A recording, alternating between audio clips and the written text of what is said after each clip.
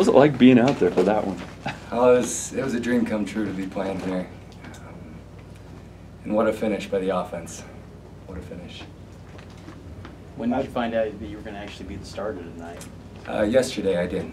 Coach Tuyaki met with the defense and then took the linebackers aside and told me, and I was really excited for the trust that he had in me and the trust that the players had in me. What was it like watching Jamal be out there? I mean, the defense had, you know, it was rough overall, but watching him be able to carry the offense like that, score that many points. Jamal's a heck of a player. He's got so much fight in him, and we see it every day.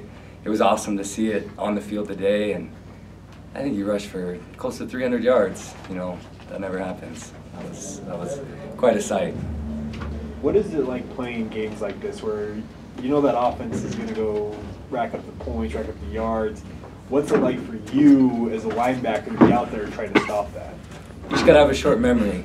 Like you guys saw, we needed one stop.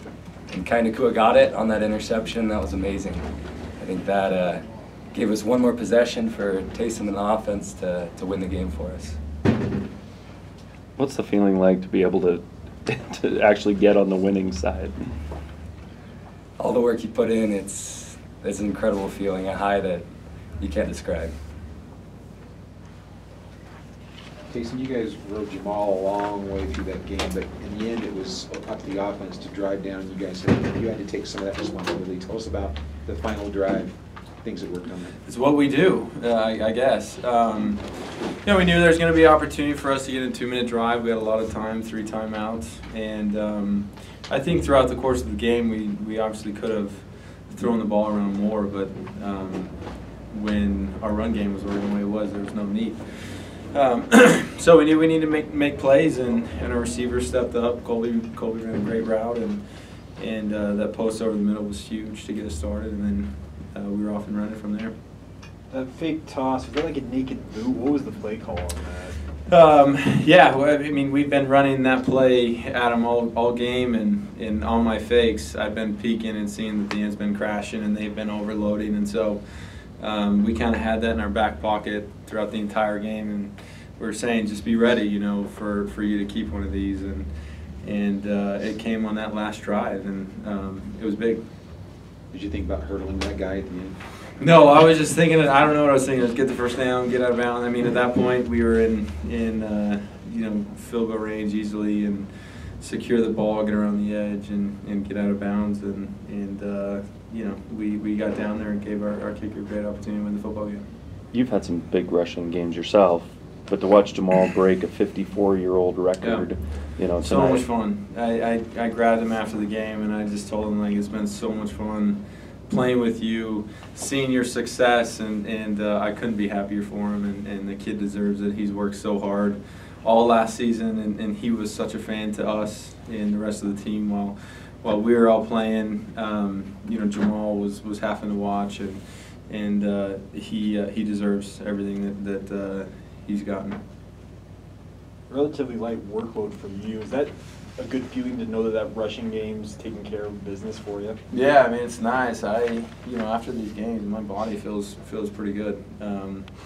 So I think we all know that it's there, and when I need it, then I can certainly do it. But there's no need to do it if we don't need to. Do you feel like you and the offense are finally hitting your stride, and feel like you're, you know, fully kind of hitting?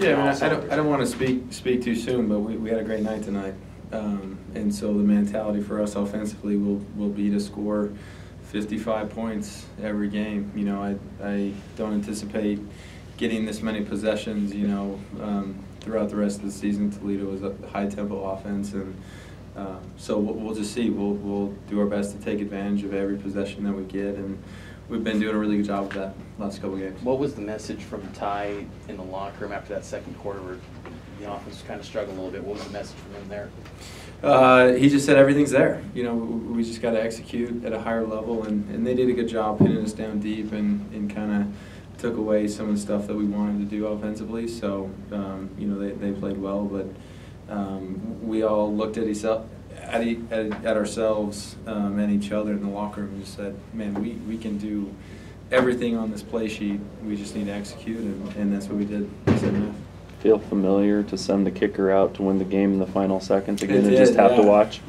Yeah, I mean, it is a little nerve-wracking. I certainly wish I would have scored on that scamper, or Jamal would have found the end zone, just to take the pressure off of him and all of us on the sideline. But, you know, with that being said, we knew that, you know, Red's a great kicker, and we felt really confident putting it in his hands.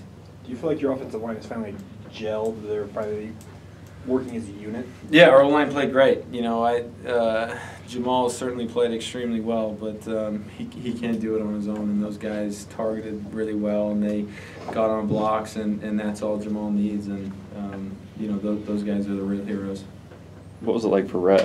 Kalani talked about how Rhett got benched in Yeah. Arizona for some of the, you know, being a little bit shaky there. What was it like for him to, you know, kind of vindication in that sense, I guess, to be able to come in and game winner? Yeah, I mean, you'd have to ask him, but I think it was great. I saw him after the game, and I gave him a hug, and he was extremely happy. And for a kid to go through that and then come back to have an opportunity to showcase what he can do in a venue like that was pretty awesome, and just couldn't be happier for him. Thanks, guys. Good. Thank you, Mike.